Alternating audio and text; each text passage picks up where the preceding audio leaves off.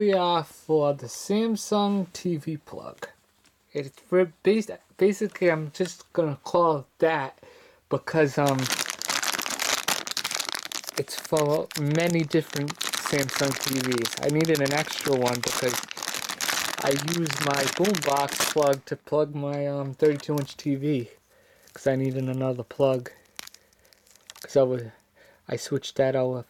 I put the plug that was on that TV on the 50-inch, 49 inches, whatever that TV was. See, it's very simple. It's like this.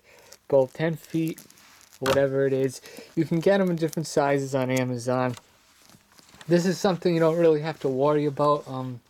Like if it's cheap or not. Well, so you make sure it's not frayed anywhere, and then that's that. Ooh, little bump over there. See? Probably because it was tied in or whatever. Well, whatever. So that's that. Um, it's only about like $10. So if you need a replacement wire for your TV, it's not expensive. The expensive ones were the ones with the power supply.